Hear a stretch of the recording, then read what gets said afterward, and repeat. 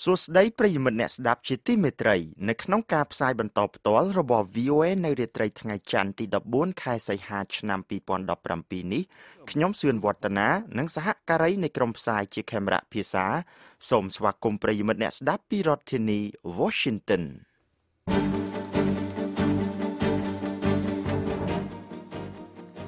ជាកិច្ចចាប់ផ្ដើមលោកភីសុភាដានឹងជួនដើមរឿងព័ត៌មានសំខាន់នៅរាត្រីនេះប្រទេសចិននឹងកាត់ផ្តាច់ការនាំចូលពីកូរ៉េខាងជើងស្របទៅតាមការដាក់ទណ្ឌកម្មរបស់អង្គការសហប្រជាជាតិ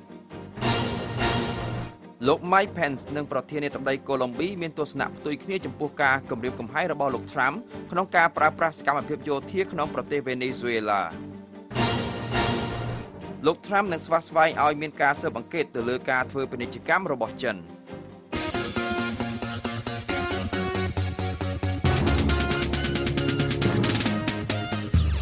នៅក្នុងការផ្សាយរបស់ VOA នៅរាត្រីនេះយើងខ្ញុំមានសេចក្តីរាយការណ៍អំពីសកម្មជននិងពលរដ្ឋតំបន់បឹងកក់បន្តរកយុត្តិធម៌ជូនអ្នកស្រីទេវនីកញ្ញាសុងស្រីលៀបសកម្មជនសហគមន៍បឹងកក់ម្នាក់បានប្រាប់ VOA ថានៅក្នុងតុលាការយើងមើលឃើញហើយថាអ្នកស្រីទេវនីផតាំងដាក់បន្ទុកអត់មានសាកសីអត់មានរបាយការណ៍របស់ប៉ូលីសក៏ខុសប្រជាការពិតនិងសេចក្តីរាយការណ៍អំពីលោកហ៊ុនសែនចាប់កាត់ទោសអ្នកនិយាយរិះគន់ការបញ្ជាកងទ័ពរបស់លោកទៅទល់ដែនឡាវបន្ទាប់ពីសេចក្តីរាយការណ៍ទាំងនេះយើងខ្ញុំនឹងមានកម្មវិធី Hello VOA ប្រចាំខែស្តីពីការអភិវឌ្ឍវាគ្មិនរបស់យើងនៅរាត្រីនេះគឺលោកហេងស្រៀងអ្នកស្រាវជ្រាវនៅសាកលវិទ្យាល័យ Yale សហរដ្ឋអាមេរិកលោកហេងស្រៀងនឹងពិភាក្សាអំពីឥទ្ធិពលរបស់ពលរដ្ឋខ្មែរនៅក្រៅប្រទេសទៅលើនយោបាយក្នុងប្រទេសកម្ពុជាលោកអ្នកនាងនឹងបានស្ដាប់សេចក្តីរាយការណ៍នឹងកម្មវិធី Hello VOA នេះក្រោយព័ត៌មានអន្តរជាតិដែលផ្សាយផ្ទាល់ដោយលោកភីសុភាដាសូមអញ្ជើញលោកសុភាដាបាទសូមអរគុណលោកវឌ្ឍនា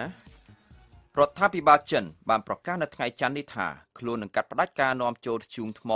រ៉ែដែកនិងទំនិញផ្សេងទៀតពីប្រទេសកូរ៉េខាងជើងនៅក្នុងរយៈពេល3សប្តាហ៍ខាងមុខស្របទៅតាមការដាក់ទណ្ឌកម្មរបស់អង្គការសហប្រជាជាតិលើកម្មវិធីនុយក្លេអ៊ែរនិងមីស៊ីរបស់ប្រទេសកូរ៉េខាងជើងកន្លងមករដ្ឋាភិបាលចិនដែលជាដៃគូពាណិជ្ជកម្មចម្បងបំផុតរបស់កូរ៉េខាងជើងមានការស្ទាក់ស្ទើរក្នុងការជំរុញរបបដឹកនាំរបស់លោកគីមចុងអ៊ុនខ្លាំងក្លាពេកដោយសារខ្លួនខ្លាចថារបបនោះអាចដួលរលំប៉ុន្តែនាពេលបច្ចុប្បន្ននេះរដ្ឋាភិបាលក្រុងប៉េកាំងមានការខកចិត្តកាន់តែកើនឡើងជាមួយនឹងរដ្ឋាភិបាលក្រុងព្យុងយ៉ាងនិងគាំទ្រចំពោះសេចក្តីសម្រេចរបស់ក្រុមប្រឹក្សាសន្តិសុខអង្គការសហប្រជាជាតិចុះថ្ងៃទី5ខែសីហាក្នុងការហាមឃាត់ការនាំចូលធ្យូងថ្មនិងទំនិញសំខាន់ផ្សេងទៀតពីប្រទេសកូរ៉េខាងជើងទីភ្នាក់ងារគយរបស់ប្រទេសចិនបានឲ្យដឹងថាខ្លួននឹងឈប់អនុញ្ញាតឲ្យមានការនាំចូលធ្យូងថ្មរ៉ែដែករ៉ែសំណនិងត្រីចាប់ពីថ្ងៃទី5ខែកញ្ញាខាងមុខនេះ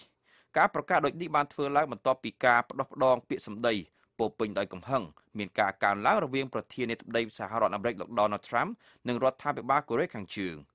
ការដាក់ទណ្ឌកម្មថ្មីបំផុតចុងក្រោយនេះរបស់អង្គការសហប្រជាជាតិមានគោលបំណងរារាំងការនាំចេញរបស់កូរ៉េខាងជើងក្នុងទឹកប្រាក់ចំនួន$1000លានអាមេរិកនៃការនាំចេញសរុបរបស់ប្រទេសនេះក្នុងទឹកប្រាក់$3000លានអាមេរិកកាលពីឆ្នាំមុន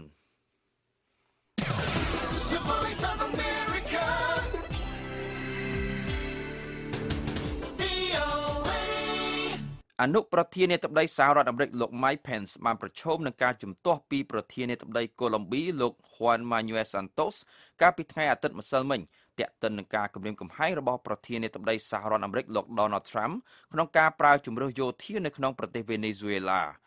ដោយថ្លែងនៅឯសន្និសីទព័ត៌មានរួមគ្នាជាមួយនឹងលោក Juan Manuel Santos នៅក្នុងទីក្រុង Cartagena ប្រទេសកូឡុំប៊ីលោក Mike Pence មិនបានជំទាស់ទៅនឹងការប្រើកម្លាំងយោធានោះទេប៉ុន្តែលោកក៏មិនបានលើកឡើងដោយផ្ទាល់អំពីរឿងនេះផងដែរប៉ុន្តែទោះជាយ៉ាងនេះក្តីលោក Pence បានប្រាប់ប្រធានាធិបតីកូឡុំប៊ីថាសហរដ្ឋអាមេរិកចង់បាននៅអ្វីដែលលោកបានហៅថាដំណោះស្រាយដោយសន្តិវិធីសម្រាប់ប្រទេសវេណេស៊ុយអេឡា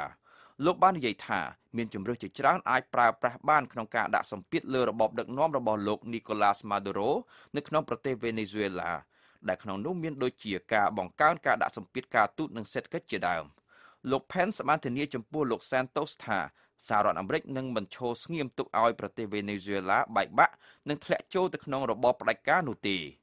លោក Pence បានបន្ថែមថាការដួលរលំនៅក្នុងប្រទេសវេណេស៊ុយអេឡាអាចមានគ្រោះថ្នាក់ដល់ទ្វីបអាមេរិកទាំងមូល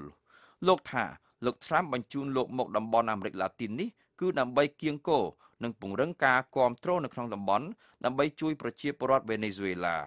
ចំណែកឯប្រធានាធិបតីកូឡុំប៊ីវិញដោយលើកឡើងពីសកម្មភាពយោធារបស់សហរដ្ឋអាមេរិកនៅក្នុងតំបន់អាមេរិកឡាទីនជាងមួយសតវត្សកាលពីអតីតកាលបាននិយាយថា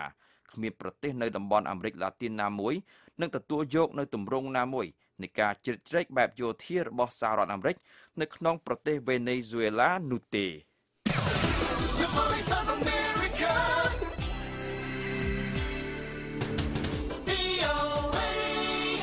ទោះបីជាស្វះស្វែងរកជំនួយពីរដ្ឋាភិបាលចិនលើបញ្ហាកូរ៉េខាងជើងក៏ដោយក៏ប្រធានាធិបតីសហរដ្ឋអាមេរិកលោក Donald Trump នៅតែស្វះស្វែងឲ្យមានការស៊ើបអង្កេតផ្នែកពាណិជ្ជកម្មទៅលើប្រទេសចិនពាក់ព័ន្ធនឹងការចោទប្រកាន់ថាបានលួចបច្ចេកវិទ្យានិងកម្មសិទ្ធិបញ្ញារបស់សហរដ្ឋអាមេរិកលោក Trump ត្រូវគេរំពឹងថានឹងចុះហត្ថលេខាលើបទបញ្ជាប្រធានាធិបតីមួយនៅថ្ងៃច័ន្ទនេះដោយស្នើឲ្យការិយាល័យពាណិជ្ជកម្មសហរដ្ឋអាមេរិកពិចារណាលើការស៊ើបអង្កេតនេះ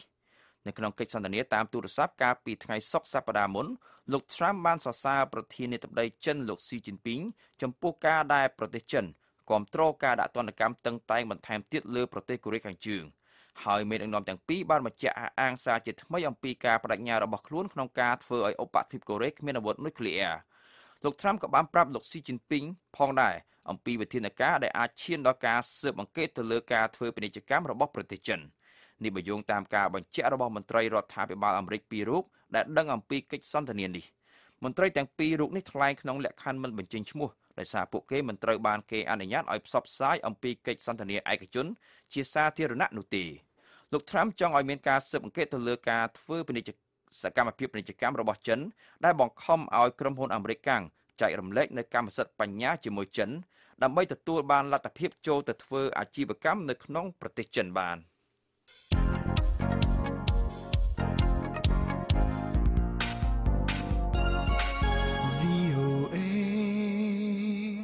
រដ្ឋមន្ត្រីការបរទេសរុស្ស៊ីលោកស៊ឺគីឡាវរ៉ូនៅថ្ងៃច័ន្ទនេះបានគាំទ្រនឹងកិច្ចប្រឹងប្រែងរបស់មេបញ្ជាការយោធាប្រទេសលីប៊ីលោក Khalifa Haftar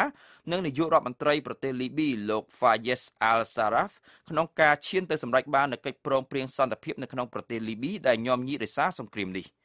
កិច្ចព្រមព្រៀងសន្តិភាពនៅក្នុងប្រទេសលីប៊ីត្រូវបានសម្រេចឡើងនៅក្នុងឆ្នាំ2015ដើម្បីជាមូលដ្ឋានសម្រាប់ដំណើរការនយោបាយនៅក្នុងប្រទេសលីប៊ីប៉ុន្តែកិច្ចព្រមព្រៀងនេះត្រូវបានបដិសេធដោយលោក Khalifa Haftar និងក្រុមផ្សេងទៀតប្រទេសលីប៊ីបានជួបវិបត្តិវឹកវរចាប់តាំងពីការបះបោរទម្លាក់មេដឹកនាំផ្ដាច់ការលោក Muammar Gaddafi នៅឆ្នាំ2011មកសមាជិករដ្ឋសភានៅក្នុងប្រទេសអ៊ីរ៉ង់បានបោះឆ្នោតអនុម័តកាលពីថ្ងៃអាទិត្យម្សិលមិញទៅលើច្បាប់មួយដើម្បីបង្កើនការចំណាយទៅលើកម្មវិធីគ្រាប់ផ្លោមមីស៊ីលរបស់ប្រទេសការគាំទ្រច្រើនលើសលប់ទៅលើច្បាប់នេះបានកើតឡើងបន្ទាប់ពីមានភាពតានតឹងរវាងរដ្ឋាភិបាលអ៊ីរ៉ង់និងប្រធានាធិបតីសហរដ្ឋអាមេរិកលោក Donald Trump ពាក់ព័ន្ធនឹងការដាក់ទណ្ឌកម្មនាពេលថ្មីនេះរបស់សហរដ្ឋអាមេរិកទៅលើប្រទេសអ៊ីរ៉ង់កន្លងមករដ្ឋាភិបាលអ៊ីរ៉ង់បានបញ្ជាក់ថាការដាក់ទណ្ឌកម្មថ្មីទាំងនេះរបស់លោក Trump បានរំលោភទៅលើកិច្ចព្រមព្រៀងនុយក្លេអ៊ែររបស់ប្រទេសអ៊ីរ៉ង់ជាមួយនឹងសហរដ្ឋអាមេរិកនិងប្រទេសផ្សេងទៀតរដ្ឋសភាអ៊ីរ៉ង់បានអនុម័តទៅលើច្បាប់បន្ថែមថវិកាចំនួន$500 លានអាមេរិកបន្ថែមទៀតសម្រាប់កម្មវិធីមីស៊ីលរបស់ខ្លួននិងសកម្មភាពជាច្រើនផ្សេងទៀតប្រឆាំងនឹងរដ្ឋាភិបាលសហរដ្ឋអាមេរិកលោក Joe Dunford ប្រធាននាយអគ្គសេនាធិការចម្រុះសហរដ្ឋអាមេរិកបាននិយាយថាដំណើរទស្សនកិច្ចទៅកាន់ឧបទ្វីបកូរ៉េក្នុងសប្តាហ៍នេះមានគោលបំណងធ្វើឲ្យប្រទេសកូរ៉េខាងត្បូងនិងជប៉ុនដែលជាសម្ព័ន្ធមិត្តរបស់សហរដ្ឋអាមេរិកមានការទុកចិត្តឡើងវិញនិងមានគោលបំណងកសាងទំនាក់ទំនងយោធាជាមួយនឹងប្រទេសចិនដើម្បីរារាំងមិនឲ្យមានការប៉ាន់ស្មានខុសណាមួយកើតឡើងបាននៅថ្ងៃច័ន្ទនេះលោកបានជួបជាមួយនឹងប្រធានាធិបតីកូរ៉េខាងត្បូងលោក Moon Jae-in និងរដ្ឋមន្ត្រីការពារជាតិកូរ៉េខាងត្បូងលោក Song Yong-mu នៅក្នុងទីក្រុងសេអ៊ូលលោកបានធ្វើដំណើរទៅកាន់ប្រទេសចិននៅថ្ងៃច័ន្ទនេះនិងទៅកាន់ប្រទេសជប៉ុនបន្ទាប់មកនៅក្នុងសប្តាហ៍នេះ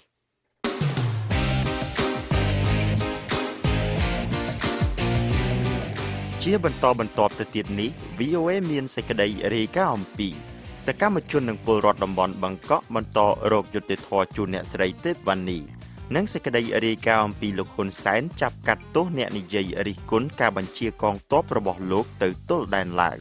បន្ទាប់ពីសេចក្តីរាយការណ៍ទាំងនេះយើងខ្ញុំនឹងមានកម្មវិធី Hello VOA ប្រចាំខែស្តីពីការអភិវឌ្ឍ វាគ្មិនរបស់យើងនៅរាត្រីនេះគឺលោកហេងស្រៀងអ្នកស្រាវជ្រាវនៅសាកលវិទ្យាល័យ Yale សហរដ្ឋអាមេរិកលោកហេងស្រៀងនឹងពិភាក្សាអំពីឥទ្ធិពលរបស់ពលរដ្ឋខ្មែរនៅក្រៅប្រទេសទៅលើនយោបាយក្នុងប្រទេសកម្ពុជាដូច្នេះបើសិនជាលោកអ្នកនាងចង់ចូលរួមសួរសំណួរនៅក្នុងកម្មវិធី Hello VOA នេះសូមទូរស័ព្ទមកយើងខ្ញុំតាមរយៈលេខ012 515194ហើយលោកអ្នកក៏អាចសរសេរសំណួររបស់លោកអ្នកបាននៅលើទំព័រ Facebook ដែលមានអាសយដ្ឋាន facebook.com/voa ខ្មែរលោកអ្នកនាងកំពុងស្ដាប់កម្មវិធីផ្សាយបន្តផ្ទាល់របស់ VOA ពីរដ្ឋធានី Washington តំណាងអ្នកតវ៉ាប្រឆាំងនឹងការឃុំខ្លួនអ្នកស្រីទេវ៉ានីថ្លែងថាយុទ្ធនាការថ្ងៃច័ន្ទពណ៌ខ្មៅនឹងធ្វើឡើងជាថ្មីម្ដងទៀតបើសិនសកម្មជនការពារដីធ្លីទេវ៉ានីមិនត្រូវបានផ្ដល់សេរីភាពឡើងវិញពួកគេថាការឃុំខ្លួនអ្នកស្រីទេវ៉ានីគឺជាសកម្មភាពអយុត្តិធម៌ហើយថាការកាត់ទោសរបស់តុលាការនាពេលកន្លងមកគឺធ្វើឡើងដោយរងសម្ពាធពីខាងក្រៅនិងមិនឈរលើអំណាចឆន្ទានុសិទ្ធិរបស់ខ្លួនលោកខុលរស្មីនៃ VOA រាយការណ៍រឿងនេះពីរាជធានីភ្នំពេញដូចតទៅក្រុមសកម្មជននិងប្រជាពលរដ្ឋនៅតំបន់បង្កក់ប្រមាណជាង10នាក់បាននាំញត្តិទៅដាក់នៅតាមស្ថានទូតនៃបណ្ដាប្រទេសដែលជាសមាជិករបស់សមាគមប្រជាជាតិអាស៊ីអាគ្នេយ៍ហៅកាត់ថាអាស៊ាននិងការិយាល័យសិទ្ធិមនុស្សរបស់អង្គការសហប្រជាជាតិប្រចាំនៅកម្ពុជាក្នុងគោលបំណងទាមទារឲ្យមានកិច្ចអន្តរាគមន៍ដោះលែងអ្នកការពារសិទ្ធិលំនៅឋានអ្នកស្រីទេវ៉ានីដែលកំពុងជាប់ក្នុងមន្ទីរឃុំឃាំងអ្នកស្រីបើសោភាសកម្មជនការពារដីធ្លីនៅតំបន់បង្កក់ប្រាប់ VOA នៅខាងក្រៅស្ថានទូតសាធារណរដ្ឋសង្គមនិយមវៀតណាមថាការដាក់ញត្តិរកយុត្តិធម៌ជូនអ្នកស្រីទេវ៉ានីនាពេលនេះធ្វើឡើងនៅមុនមួយថ្ងៃនៃខួប1ឆ្នាំសម្រាប់ការជាប់ឃុំរបស់អ្នកស្រីទេវ៉ានីអ្នកស្រីនិយាយបន្តថាការកាត់ទោសយ៉ាងអយុត្តិធម៌របស់សាលាឧទ្ធរក៏ជាផ្នែកមួយនៃការដាក់ញត្តិថ្ងៃនេះទៅកាន់ប្រទេសជាសមាជិកអាស៊ាននិងការិយាល័យឧត្តមស្នងការអង្គការសហប្រជាជាតិទទួលបន្ទុកសិទ្ធិមនុស្សនៅកម្ពុជានៅក្នុងតុលាការយើងមើលឃើញហើយថាអ្នកស្រីទេវ៉ានីផតាំងដាក់បន្ទុកអត់មានសាកសីអត់មានរបាយការណ៍របស់ប៉ូលីសក៏ខុសប្រឆាំងពីការពិតហើយអញ្ចឹងទាំងធ្វើអស់ទាំងនេះមួយទៀតចាត់ក្រុមបរិញ្ញាគាត់បានឆ្លើយឡើងថាมันអាចដោះលែងឲ្យអ្នកស្រីទេវ៉ានីឲ្យមានសេរីភាពបានទេព្រោះអីបើសិនជាលែងទៅធ្វើឲ្យចលាចលសង្គមអាទាំងមើលអត់ទាំងនេះហើយតែតុលាការគាត់ឆ្លើយមិនមានការដែលថាឆន្ទានុសិទ្ធិរបស់គាត់ឲ្យគាត់កាត់នោះទេបែរជាគាត់ឆ្លើយតាមការបញ្ជាឬមួយការណែនាំរបស់គេទៅវិញការដាក់ញត្តិរបស់ពួកគេនៅថ្ងៃច័ន្ទនេះកើតមានឡើងក្រោយពីសាលាឧទ្ធរកាលពីសប្តាហ៍មុនមិនព្រមផ្ដល់សេរីភាពដល់អ្នកស្រីទេវ៉ានីដែលត្រូវបានតុលាការរាជធានីភ្នំពេញកាត់ទោសឲ្យជាប់ពន្ធនាគាររយៈពេល30ខែពីបទប្រព្រឹត្តអំពើហិង្សាក្បែរផ្ទះលោកនាយរដ្ឋមន្ត្រីហ៊ុនសែនកាលពីឆ្នាំ2013កាលពីខែសីហាឆ្នាំ2016កន្លងទៅអ្នកស្រីទេវ៉ានីវ័យ37ឆ្នាំត្រូវបានសាលាដំបងរាជធានីភ្នំពេញសម្រាប់ឃុំខ្លួនក្នុងពន្ធនាគារពាក់ព័ន្ធនឹងបទហិង្សាដោយចេតនាមានស្ថានទម្ងន់ទោសឬត្រូវមានទោសកម្រិតធ្ងន់នៅគ្រាដែលសកម្មជនការពារសិទ្ធិលំនៅឋានរូបនេះដឹកនាំធ្វើយុទ្ធនាការថ្ងៃច័ន្ទពណ៌ខ្មៅយ៉ាងសកម្មទាមទារឲ្យដោះលែងអ្នកការពារសិទ្ធិមនុស្ស4រូបរបស់សមាគមការពារសិទ្ធិមនុស្សអាត60និងអគ្គលេខាធិការរងមួយរូបរបស់គណៈកម្មាធិការជាតិរៀបចំការបោះឆ្នោតកោជបក្រោយការឃុំខ្លួនម្ដងអាសន្ននោះសាលាដំបងរាជធានីភ្នំពេញនៅថ្ងៃទី23ខែកុម្ភៈឆ្នាំ2017ក៏បានសម្រេចកាត់ទោសអ្នកស្រីទេវ៉ានីដែលជាម្ចាស់ជ័យលាភីរង្វាន់ស្ត្រីជាអ្នកដឹកនាំរបស់អង្គការ Vital Voice ឲ្យជាប់ក្នុងពន្ធនាគាររយៈពេល2ឆ្នាំនិង6ខែអ្នកស្រីបើសោភាបានប្រាប់ VOA បន្ថែមថាយុទ្ធនាការថ្ងៃច័ន្ទពណ៌ខ្មៅដែលបានផ្អាកតាំងពីមុនចូលឆ្នាំប្រពៃណីខ្មែរនឹងបន្តឡើងវិញក្នុងករណីដែលប្រព័ន្ធយុតិធធម៌កម្ពុជាបន្តឃុំអ្នកស្រីទេវ៉ានីដែលជាអ្នកតវ៉ាប្រកាន់ខ្ជាប់នូវធម៌អហិង្សាថ្ងៃច័ន្ទពណ៌ខ្មៅគឺយើងធ្វើឡើងក្នុងការដែលឃុំខ្លួនសង្គមស៊ីវិលដោយភាពអយុត្តិធម៌តែដោយឡែកនៅអ្នកស្រីទេវ៉ានីមួយទៀតដែលមិនទាន់មានការដោះលែងអញ្ចឹងគឺយើងនៅតែធ្វើនៅយុទ្ធនាការថ្ងៃច័ន្ទពណ៌ខ្មៅដដែលបើសិនជាមិនមានការដោះលែងអ្នកស្រីទេវ៉ានីឥឡូវហ្នឹងគឺយើងធ្វើសម្រាប់គម្រប់ខួប1ឆ្នាំគាត់សិនយុទ្ធនាការ1ឆ្នាំនៅក្នុងគុករបស់អ្នកស្រីទេវ៉ានីកាលពីថ្ងៃច័ន្ទសប្តាហ៍មុនក្រុមសកម្មជនការពារដីធ្លីនិងប្រជាពលរដ្ឋរស់នៅតំបន់បង្កក់បានដាក់ញត្តិទៅអ្នកស្រីរ៉ូណាស្មីតប្រិសិទ្ធរបស់អង្គការសហប្រជាជាតិទទួលបន្ទុកសិទ្ធិមនុស្សនៅកម្ពុជាដើម្បីស្នើសុំកិច្ចអន្តរាគមន៍ឲ្យមានការដោះលែងអ្នកស្រីទេវ៉ានីតាមការបញ្ជាក់របស់កញ្ញាសុងស្រីលៀបសកម្មជនការពារដីធ្លីម្នាក់ទៀតនៅតំបន់បង្កក់បានឲ្យដឹងថាអ្នកស្រីស្មីតមិនទាន់មានការឆ្លើយតបបែបណានឹងញត្តិនោះឡើយដោយឈរនៅមុខស្ថានទូតសាធារណរដ្ឋប្រជាធិបតេយ្យប្រជាមានិតឡាវ កញ្ញាសុងស្រីលៀបបានដឹងថាគោលបំណងនៃការដាក់ញត្តិទៅកាន់ប្រទេសសមាជិកអាស៊ានគឺដើម្បីឲ្យមានដឹកនាំនៃប្រទេសទាំងអស់នោះពិនិត្យឡើងវិញនៅស្ថានភាពគៀបសង្កត់សិទ្ធិសេរីភាពរបស់ពលរដ្ឋនៅកម្ពុជាគាត់គឺជាប្រទេសអាស៊ានហ្នឹងសូមឲ្យគាត់ចូលរួមក្នុងការឃ្លាំមើលពាក់ព័ន្ធសិទ្ធិមនុស្សនៅក្នុងប្រទេសកម្ពុជាដែលត្រូវបានរឹតបន្តឹងយ៉ាងខ្លាំងចំពោះប្រជាពលរដ្ឋដែលរងគ្រោះហើយអ្នកស្រីទេវ៉ានីគឺគាត់ជាប់ពន្ធនាគារដោយសារការចូលរួមនៅក្នុងការសម្ដែងមតិជាពិសេសគឺសេរីភាពនៃការជួបជុំត្រូវបានបំបិទសិទ្ធិយ៉ាងធ្ងន់ធ្ងរកញ្ញាសុងស្រីលៀបបញ្ជាក់បន្តថាគាត់ត្រូវបានជាប់ពន្ធនាគាររយៈពេល1ឆ្នាំហើយពួកខ្ញុំដាក់ញត្តិជូនប្រទេសអាស៊ានសង្ឃឹមថាគាត់នឹងជួយអន្តរាគមន៍ពាក់ព័ន្ធពីបញ្ហានេះពីព្រោះកន្លងមកយើងបានមើលឃើញថាសភាអាស៊ានគាត់ក៏បាននិយាយពាក់ព័ន្ធពីបញ្ហាសិទ្ធិមនុស្សនៅក្នុងប្រទេសកម្ពុជាអញ្ចឹងពួកខ្ញុំសង្ឃឹមថាគាត់នឹងជួយអន្តរាគមន៍ឲ្យអ្នកស្រីទេវ៉ានីមានសេរីភាពមកវិញក្នុងរយៈពេល1ឆ្នាំហើយដែលគាត់ត្រូវជួបរឿងអយុត្តិធម៌ការបន្តដាក់ញត្តិរបស់សកម្មជនការពារសិទ្ធិដីធ្លីនិងប្រជាពលរដ្ឋនៅសហគមន៍បង្កក់នេះធ្វើឡើងនៅខណៈដែលអ្នកស្រីស្មីតអ្នករាយការណ៍ពិសេសអង្គការសហប្រជាជាតិទទួលបន្ទុកសិទ្ធិមនុស្សនៅកម្ពុជាកំពុងបំពេញបេសកកម្មនៅកម្ពុជាដើម្បីពិនិត្យស្ថានភាពសិទ្ធិកុមារនិងសិទ្ធិមនុស្សទូទៅនៅក្នុងប្រទេសនេះក្នុងការដាក់ញត្តិទៅកាន់ប្រទេសអាស៊ាននាថ្ងៃច័ន្ទនេះមានស្ថានទូតចំនួន6បានទទួលយកញត្តិក្នុងនោះមានស្ថានទូតម៉ាឡេស៊ីភូមានិងហ្វីលីពីននេះបើតាមការបញ្ជាក់របស់កញ្ញាសុងស្រីលៀបសកម្មជនការពារសិទ្ធិដីធ្លីនៅសហគមន៍បង្កក់ទូតចំនួន3ដែលមិនព្រមទទួលយកញត្តិក្នុងនោះរួមមានស្ថានទូតប្រជាណាចក្រថៃដែលអះអាងថាមិនមានមន្ត្រីធ្វើការស្ថានទូតឡាវនិងវៀតណាមដែលមន្ត្រីសន្តិសុខនៅទីនោះអះអាងថាគ្មានតំណាងស្ថានទូតនៅចាំទទួលយកញត្តិ VOA ព្យាយាមសុំការអធិប្បាយពីស្ថានទូតម៉ាឡេស៊ីតែមិនមានអ្នកលើកទូរស័ព្ទចំណែកឯមន្ត្រីស្ថានទូតឡាវមួយរូបបានបញ្ជាក់ប្រាប់ VOA ថាបញ្ហាបង្កក់ជាបញ្ហាផ្ទៃក្នុងកម្ពុជាដូច្នេះប្រទេសឡាវគ្មានសិទ្ធិជ្រៀតជ្រែកការិយាល័យឧត្តមស្នងការអង្គការសហប្រជាជាតិទទួលបន្ទុកសិទ្ធិមនុស្សនៅកម្ពុជាមិនទាន់ឆ្លើយសំណួររបស់ VOA តាមសារអេឡិចត្រូនិកឬអ៊ីមែលមកទល់នឹងល្ងាចថ្ងៃច័ន្ទនេះកញ្ញាសុងស្រីលៀបបានដឹងថាក្រុមសកម្មជននិងប្រជាពលរដ្ឋនៅតំបន់បង្កក់នឹងបន្តដាក់ញត្តិទៅកាន់ប្រទេសមហាអំណាចធំៗនៅកម្ពុជានៅថ្ងៃអង្គារស្អែកនេះក្នុងគោលបំណងស្វែងរកកិច្ចអន្តរាគមន៍ដល់ការទទួលបានយុត្តិធម៌ដល់អ្នកស្រីទេវ៉ានីដែលជាអតីតស្ត្រីមេផ្ទះតែបានក្លាយជាអ្នកប្រយុទ្ធប្រឆាំងនឹងការរំលោភបំពានដីធ្លីពីគម្រោងអភិវឌ្ឍនៅតំបន់បង្កក់ដ៏ចម្រូងចម្រាសនិងពោពេញដោយហិង្សារាយការណ៍ពីរាជធានីភ្នំពេញខ្ញុំហុលរស្មី VOA តាមបណ្ដាញសង្គមទាក់ទិននឹងការបញ្ជូនកងទ័ពទៅទល់ដែនខ្មែរឡាវលោកនាយករដ្ឋមន្ត្រីហ៊ុនសែននៅព្រឹកថ្ងៃច័ន្ទនេះបានព្រមានខ្លាំងដល់ជនទាំងឡាយណាដែលហ៊ាននិយាយរិះគន់ចំណាត់ការរបស់លោកក្នុងនោះដែរលោកសួនសេរីរដ្ឋាប្រធានគណៈបកអំណាចខ្មែរត្រូវបានសមត្ថកិច្ចចាប់ខ្លួននិងបើកសាវនាការកាត់ទោសភ្លាមក្រោយការបង្ហោះសាររិះគន់រដ្ឋាភិបាលលើបណ្ដាញសង្គម Facebookកញ្ញាកាន់វិជ្ជការនៃ VOA រាយការណ៍រឿងនេះពីរាជធានីភ្នំពេញដូចតទៅនៅព្រឹកថ្ងៃច័ន្ទនេះលោកនាយករដ្ឋមន្ត្រីហ៊ុនសែនប្រមានចាប់ខ្លួនអ្នកដែលធ្វើអត្ថាធិប្បាយរិះគន់ការបញ្ជូនទ័ពទៅព្រំដែនដើម្បីត្រៀមប្រយុទ្ធនឹងកងទ័ពឡាវដែលចូលទឹកដីខ្មែរថាជារឿងនយោបាយរបស់គណៈបកកាន់អំណាចដើម្បីកេងចំណេញសន្លឹកឆ្នោតនាពេលខាងមុខថ្លែងក្នុងពិធីចែកសញ្ញាបត្របញ្ចប់ការសិក្សារបស់និស្សិតនៃសាកលវិទ្យាល័យមួយក្នុងរាជធានីភ្នំពេញលោកហ៊ុនសែននាយករដ្ឋមន្ត្រីដ៏មានឥទ្ធិពលបានប្រកាសជាសាធារណៈថានឹងចាប់កាត់ទោសអ្នកដែលនិយាយថាការបញ្ជូនទ័ពទៅព្រំដែនកម្ពុជាឡាវធ្វើឡើងដើម្បីកេងចំណេញប្រជាប្រិយភាពសម្រាប់គណៈបកប្រជាជនកម្ពុជាលោកហ៊ុនសែនដែលកាន់អំណាចជាង30ឆ្នាំមានប្រសាសន៍យ៉ាងដូចនេះអ្នកណាធ្វើអត្ថាធិប្បាយលើរឿងនេះត្រូវទទួលខុសត្រូវចំពោះបុគ្គលណែឯងមិនអាចប្រមាថជាមួយនឹងអ្វីដែលគេឈ្លានពានហើយណែឯងចាត់ទុកថាជាវិធីដើម្បីគណៈបកប្រជាជនយកសម្លេងឆ្នោតយើងមិនអាចទទួលយកបានអាកន្លែងសុំប្រមានអ្នកធ្វើអត្ថាធិប្បាយទាំងឡាយហើយបើនៅក្នុងប្រទេសកម្ពុជាយើងខ្ញុំនឹងចាប់ខ្លួនហើយជាបទល្មើសជាក់ស្ដែងតែម្ដងក្នុងការប្រមាថទៅលើជាតិសាសន៍មួយដែលមានឯករាជ្យអធិបតេយ្យហើយនេះវាតាក់ទងទៅនឹងសន្តិសុខរបស់ជាតិកុំថាខ្ញុំប្រែការ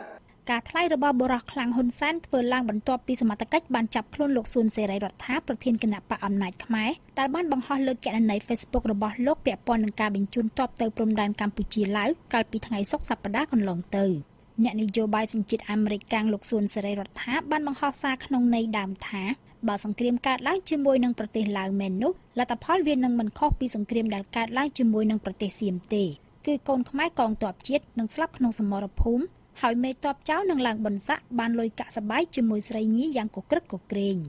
នៅថ្ងៃច័ន្ទនេះលោកហ៊ុនសែនក៏បានប្រតិកម្មទៅនឹងការបង្ហោះសាររបស់លោកសួនសេរីរដ្ឋាថាជាការប្រមាថដែលមិនអាចអត់ឱនឲ្យបានលោកនាយករដ្ឋមន្ត្រីបន្ថែមថាលោកសួនសេរីរដ្ឋាមានទោសធ្ងន់ធ្ងរជាងការបង្ហោះសារប្រមាថកងទ័ពទៅទៀតដោយលោកបញ្ជាក់ថាទោសកំហុសនោះអាចឈានរហូតដល់រំលាយគណៈបកអំណាចខ្មែររបស់លោកសួនសេរីរដ្ឋាចោលតែម្ដងកាលពីថ្ងៃសុក្រសប្តាហ៍កន្លងទៅលោកនាយករដ្ឋមន្ត្រីហ៊ុនសែនបានដាក់បញ្ជាតាមក្បាលមេក្រូជាសាធារណៈឲ្យមេទ័ពកម្ពុជាចល័តទ័ពជលខេត្តស្ទឹងត្រែងដើម្បីវាយបណ្ដេញកងទ័ពឡាវប្រមាណជា30នាក់ចេញពីទឹកដីកម្ពុជាដែលបានចូលមកបោះទីតាំងនៅត្រើយម្ខាងនៃទន្លេសេកុងក្នុងខេត្តស្ទឹងត្រែងតាំងពីខែមេសានៅព្រឹកថ្ងៃបន្ទាប់លោកនាយករដ្ឋមន្ត្រីនៃប្រទេសកម្ពុជាបានធ្វើដំណើរតាមយន្តហោះភ្លាមៗទៅជួបជាមួយលោកនាយករដ្ឋមន្ត្រីឡាវនៅទីក្រុងវៀងច័ន្ទក្នុងជំនួបនោះរដ្ឋាភិបាលនៃប្រទេសទាំងពីរបានសម្រេចដកទ័ពចេញពីតំបន់ចម្រូងចម្រាសក្នុងខេត្តស្ទឹងត្រែងដែលជាព្រំដែននៃប្រទេសទាំងពីរដើម្បីបន្ធូរបន្ថយភាពតានតឹងដែលលោកហ៊ុនសែនបានចាត់ទុកការដកទ័ពនេះថាជាជោគជ័យដ៏ធំមួយ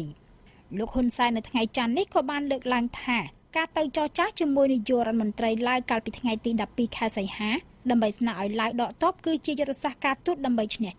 មិនមែនជាការឱនក្បាលដោយការអត្ថាធិប្បាយរបស់អ្នកនយោបាយនិងអ្នកវិភាគមួយចំនួននោះទេភ្លាមក្រោយលោកហ៊ុនសែនបញ្ជាឲ្យកាត់ទោសលោកសួនសេរីរដ្ឋាសាលាដំបងរាជធានីភ្នំពេញនៅល្ងាចថ្ងៃច័ន្ទដដែលបានសម្រេចចោទប្រកាន់លោកសួនសេរីរដ្ឋាចំនួន3បទល្មើសគឺពីបទញុះញង់កុំឲ្យយោធិនស្ដាប់បង្គាប់តាមបញ្ញត្តិមាត្រា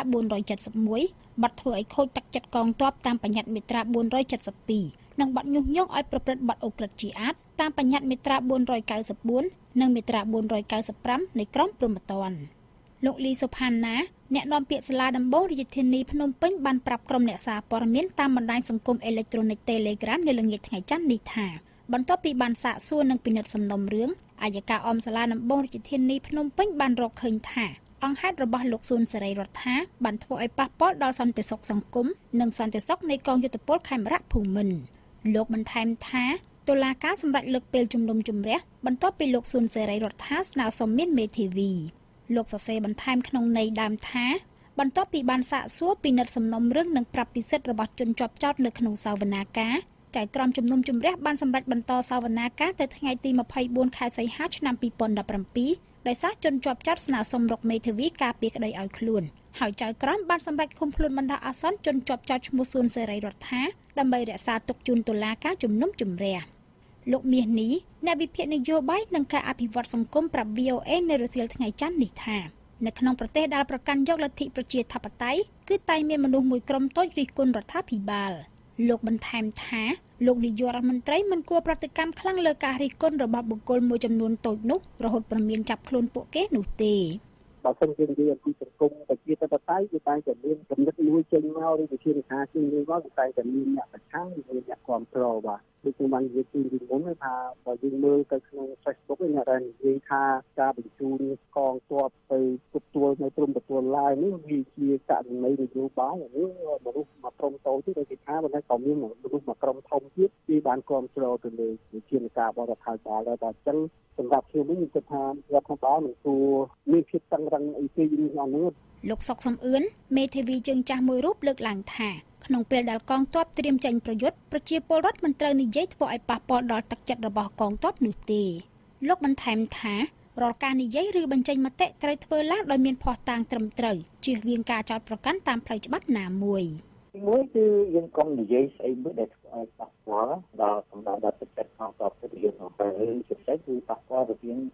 ដឹកនាំនិងគោលនយោបាយមកពេលយ៉ាងមួយទៀតអ្វីដែលនិយាយបើសិនជាមានអង្គព័ត៌មានណាមួយច្បាស់លាស់ព្រឹត្តិការណ៍មួយណាច្បាស់លាស់យើងលើកអាហ្នឹងវាសំចាស់ស្ដែងទៅកុំគ្រាន់តែលើកឧទាហរណ៍ថាបើសិនជាមានអញ្ចឹង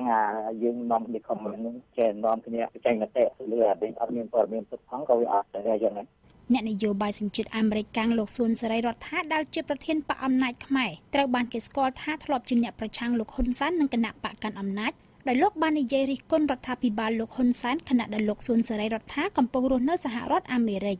លោកសួនសេរីរដ្ឋាធ្លាប់ត្រូវបានតុលាការខ្មែរកាត់ទោសពីបទភេរវកម្មហើយក្រោយមកត្រូវបានលើកលែងទោសដោយព្រះមហាក្សត្រក្រោមការស្នើរបស់លោកហ៊ុនសែន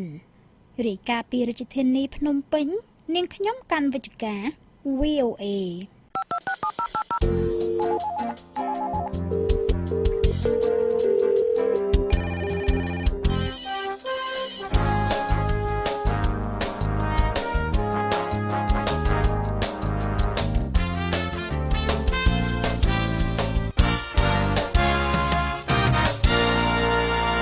អស់លោកអ្នកនាងជាទីមេត្រីតទៅទៀតនេះជាកម្មវិធី Hello VOA ប្រចាំខែស្ដីពីការអភិវឌ្ឍវាគ្មិនរបស់យើងនៅរាត្រីនេះគឺលោកហេងស្រៀងអ្នកស្រាវជ្រាវនៅសាកលវិទ្យាល័យ Yale សហរដ្ឋអាមេរិកលោកហេងស្រៀងនឹងពិភាក្សាអំពីឥទ្ធិពលរបស់ពលរដ្ឋខ្មែរនៅក្រៅប្រទេសទៅលើនយោបាយក្នុងប្រទេសកម្ពុជាហើយក្រោយពីកម្មវិធី Hello VOA នេះលោកភីសុភាដានឹងជួនព័ត៌មានអន្តរជាតិបញ្ចប់ឥឡូវនេះខ្ញុំបាទសូមជូនកម្មវិធីនេះទៅលោកសាយម៉ូនីដែលជាអ្នកសម្របសម្រួលនៅក្នុងកម្មវិធី Hello VOA នៅរាត្រីនេះសូមអញ្ជើញលោកម៉ូនីបាទសូមអរគុណវឌ្ឍនាលោកអ្នកនាងកញ្ញាជាទីមេត្រីក្រៅពីនៅក្នុងប្រទេសកម្ពុជាលោកអ្នកនាងប្រហែលជាដឹងហើយថាជនជាតិខ្មែរជាច្រើនទៀតបាននឹងកំពុងរស់នៅក្រៅប្រទេសបាទជាពិសេសនៅ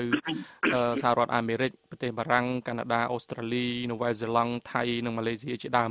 បាទជនជាតិខ្មែរដែលរស់នៅក្រៅប្រទេសទាំងនេះមួយចំនួនបានចូលរួមយ៉ាងសកម្មនិងដោយផ្ទាល់នៅក្នុងសកម្មភាពនយោបាយក្នុងប្រទេសកម្ពុជាក្នុងដែលជាប្រទេសកំណើតរបស់ពួកគេនោះបាទហើយអ្នកខ្លះទៀតហ្នឹងគឺចូលរួមជាផ្នែកស្មារតីនិងសម្ភារៈពីខាងក្រៅទៅការចូលរួមខាងនយោបាយនិងការផ្ដល់មូលនិធិគាំទ្រគណៈបកនយោបាយដែលពួកគេចូលចិត្តកន្លងមកហ្នឹងមានឥទ្ធិពលបែបណាបាទឬកម្រិតណាទៅលើការផ្លាស់ប្ដូរស្ថានភាពនយោបាយនៅក្នុងប្រទេសកម្ពុជានោះបាទនៅរាត្រីនេះយើងនឹងពិភាក្សាគ្នាអំពីបញ្ហានេះបាទដូច្នេះបើលោកអ្នកនាងមានសំណួរចង់ចូលរួមសូមសួរមកយើងខ្ញុំតាមលេខ012 51 51 94បាទឬសរសេរសំណួររបស់លោកអ្នកតាមបណ្ដាញ Facebook របស់យើងគឺ VOA ខ្មែរបាទហើយវាគ្មិនរបស់យើងនៅរាត្រីនេះដោយលោកវឌ្ឍនាបានបញ្ជាក់ជូនអញ្ចឹងគឺលោកហេងស្រៀងដែលជាអ្នកសិក្សាស្រាវជ្រាវនៅសាកលវិទ្យាល័យ Yale សហរដ្ឋអាមេរិកបាទលោកចូលរួមជាមួយយើងខ្ញុំតាមទូរស័ព្ទពីរដ្ឋ Connecticut ស្ថិតនៅផ្នែកខាងកើតសហរដ្ឋអាមេរិកបាទសូមជម្រាបសួរលោកហេងស្រៀងបាទជម្រាបសួរបាទសូមអរគុណលោកហេងស្រៀងបាទដែលបានឆ្លៀតពេលដ៏មមាញឹករបស់លោកអញ្ជើញចូលរួមក្នុងកម្មវិធីរបស់យើងនៅយប់នេះបាទខ្ញុំដឹងថាលោកហេងស្រៀងនឹងបានកំពុងតែមមាញឹកសិក្សាស្រាវជ្រាវអំពីឥទ្ធិពលរបស់ជនជាតិខ្មែរដែលរស់នៅក្រៅប្រទេសរួមទាំងនៅសហរដ្ឋអាមេរិកនេះផងបាទទៅលើវិស័យនយោបាយក្នុងប្រទេសកម្ពុជា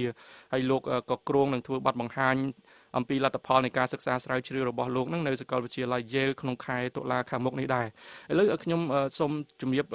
ជូនលោកអាចជម្រាបជូនលោកអ្នកនាងយើងបន្តិចសិនបានទេថាតើជនជាតិខ្មែរដែលរស់នៅក្រៅប្រទេសនឹងមានឥទ្ធិពលកម្រិតណាទៅបាទទៅលើនយោបាយក្នុងប្រទេសកម្ពុជាតាមការសិក្សារបស់លោកនោះបាទអរគុណជាធំសូមជម្រាបសួរហើយសូមគោរពបងប្អូនទាំងអស់អ្នកស្ដាប់វិទ្យុ VOA បើយើងនិយាយអំពីសារៈសំខាន់របស់ពលរដ្ឋខ្មែរដែលនៅក្រៅប្រទេសចំពោះប្រទេសកំណើតរបស់ខ្លួនហ្នឹងគឺបងប្អូនថាមួយចំនួនបានដឹងហើយគឺចាប់ពីដើមទសវត្សរ៍ឆ្នាំ90គឺតាំងពីសម័យអ៊ុនតាក់ដែលចូលទៅស្រុកខ្មែរហ្នឹងហើយបងប្អូនខ្មែរហ្នឹងក៏បានពំនាំជាជំនួយខ្លះក៏ត្រឡប់ទៅចូលរួមក្នុងវិស័យសង្គមនិងនយោបាយនៅស្រុកយើងហើយបើយើងក៏លេចមើលអំពីជនជាតិខ្មែរហើយវាដូចទៅជនជាតិផ្សេងទៀតដែលនៅបរទេសធម្មតាវាមានឥទ្ធិពលនៅស្រុកខ្លួនហ្នឹងដោយជាការខ្វល់ខ្វាយជាការជួយបាទហើយជំនួយនៃការជួយហ្នឹងគឺមានដូចជាផ្នែកសេដ្ឋកិច្ចហៅថាការកាត់បន្ថយនៃភាពក្រីក្រខ្លះដែរគឺគាត់ផ្ញើលុយទៅជួយបងប្អូននៅស្រុកកំណើតចឹងទៅគាត់ជួយរកស៊ីមានមុខជំនួញទៅពេលខ្លះគាត់ជួយសម្រាលនៅទុកលំបាកដូចជាផ្ញើលុយទៅឲ្យបងប្អូនមានជំងឺខ្លះចាស់ទៅជ្រាខ្លះទៅក៏ត្រូវការបដិការដើម្បីប្រកបមុខរបរហើយសារៈសំខាន់ផ្សេងទៀតដែលជាឥទ្ធិពលដល់សង្គមរបស់ខ្លួនគឺខាងផ្នែកវប្បធម៌គឺបានន័យថាគាត់ពេលច្រើនគាត់រែងគៀសគាត់ជួយឧបត្ថម្ភផ្នែកថវិកាហ្នឹងទៅជួយលើកកម្ពស់សកម្មភាពវប្បធម៌សិល្បៈហើយជួនកាលគាត់អញ្ជើញអ្នកសិល្បករពីស្រុកកំណើតមកស្រុករបស់ខ្លួនហ្នឹងហើយជាការឧបត្ថម្ភទៅជាការគាត់ផ្ដល់ជាការបដិបដាបន្ថែមទៅដើម្បីទៅជួយស្រុកទេសខ្លួនអាហ្នឹងគឺជាធម្មតាជនជាតិផ្សេងៗនៅប្រទេសនៅប្រទេសដទៃតែតែមានសារៈសំខាន់ទី3ហ្នឹងគឺសេដ្ឋកិច្ចសង្គមហើយនិងវប្បធម៌ដោយឡែកជនជាតិមួយចំនួនហើយក៏ដូចជាជនជាតិខ្មែរយើងដែរគឺគាត់ខ្វល់ខ្វាយនឹងបញ្ហានយោបាយអញ្ចឹងគាត់ហើយអាហ្នឹងបើយើងនិយាយពីពេលវេលានៃការចូលរួមគឺដូចខ្ញុំជម្រាបខាងដើមគឺតាំងពីដើមទសវត្សរ៍ឆ្នាំ90គឺសម័យអន្តរជាតិចូលទៅជួយបញ្ចប់សង្គ្រាមស៊ីវិលស្រុកយើងហើយនឹងជួយរៀបចំការបោះឆ្នោតនៅឆ្នាំ93ជាដើមដូច្នេះហើយជនជាតិទាំងអស់នោះពលរដ្ឋទាំងអស់នោះគឺជាដើមដំបូងហ្នឹងគឺយើងឃើញថាគាត់ ខ្វល់ខ្វាយនឹងសុខទេសរបស់យើងហើយពេលនោះបន្ទាប់ពីសង្គ្រាមមកហ្នឹងគឺភាពក្រីក្រហើយមួយទៀតគឺបញ្ហាដែលថាស្រុកខ្មែរមានវិបត្តិនយោបាយក្រោយមកទៀតវៀតណាមគាត់ចូលមកគ្រប់គ្រងអីចឹងដូច្នេះប្រជាជនមួយចំនួនធំគាត់ខ្វល់ខ្វាយនឹងប្រទេសជាតិហើយគាត់ចូលរួមក្នុងសកម្មភាពនយោបាយហើយសកម្មភាពនយោបាយហ្នឹងមានពីរគឺទី1គាត់ចូលរួមដោយការឧបត្ថម្ភជាការជួយជំរុញទឹកចិត្តហើយទី2ជាថវិកាហើយក្រោយមកទៀតក៏មានអ្នកចូលរួមដោយផ្ទាល់ដោយត្រឡប់ទៅស្រុកខ្មែរវិញទៅឈរជាតំណាងរាស្ត្រទៅឈរទៅជាតំណាងមន្ត្រីផ្សេងៗហើយបាទលោកហេងស្រៀងដោយលោកលើកឡើងអញ្ចឹងតើការចូលរួមរបស់ពួកគាត់ហ្នឹងរហូតមកដល់ពេលនេះវាមានឥទ្ធិពលយ៉ាងម៉េចទៅបាទព្រោះខ្ញុំតែងតែឮមកថាពេលជាពិសេសពលរដ្ឋខ្មែរនៅក្នុងសហរដ្ឋអាមេរិកហ្នឹងគាត់ថាគាត់ព្យាយាមចូលរួមហ្នឹងដើម្បីឲ្យមានការផ្លាស់ប្ដូរនៅក្នុងវិស័យនយោបាយក្នុងប្រទេសកម្ពុជាបាទតាមការសិក្សារបស់លោកមកហ្នឹងតើការចូលរួមខាងនយោបាយរបស់គាត់ហ្នឹងធ្វើឲ្យមានការផ្លាស់ប្ដូរហើយឬនៅតាមដែលគាត់ប្រាថ្នាចង់បាននឹងហើយនៅឬក៏យ៉ាងម៉េចលោកហេងស្រៀងបាទអរគុណការដែលយើងឃើញថាការផ្លាស់ប្ដូរជាក់ស្ដែងនឹងយើងពិបាកនឹងវាស់វែងប៉ុន្តែការដែលចូលរួមចំណែកខ្ញុំនិយាយពីដើមមិញវាមានខាងសង្គមខាងវប្បធម៌ខាងហើយក្នុងនយោបាយហើយយើងនឹងទៅជែកបន្តិចទៀតនយោបាយហើយបើយើងឃើញគណៈបកមួយចំនួនពីដើមទីមកយើងឃើញមានហ្វុនសិនពេចទៅមានលោកតាសឺនសានទៅក្រោយមកទៀតយើងឃើញគណៈបកសំរងស៊ីក្រោយមកទៀតឥឡូវហ្នឹងគឺ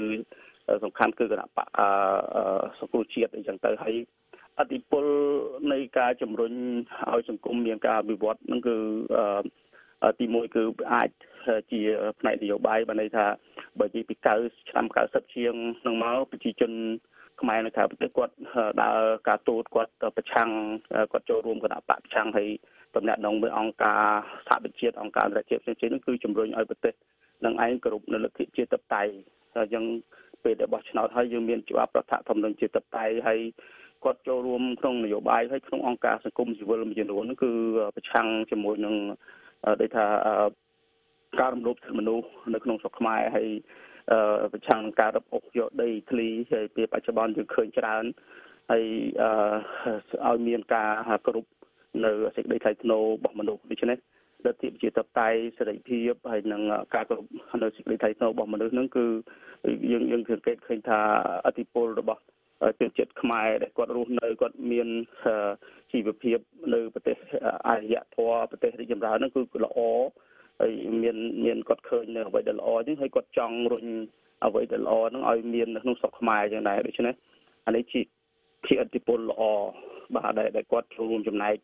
ហើយដែលឡែកការដែលគាត់ចូលរួមចំណែកហ្នឹងពេលខ្លះវាមានគេថាមានដែនកំណត់មួយបាទដែនកំណត់គឺដោយសារគាត់មានចំណុចខ្វះខាតមួយចំនួន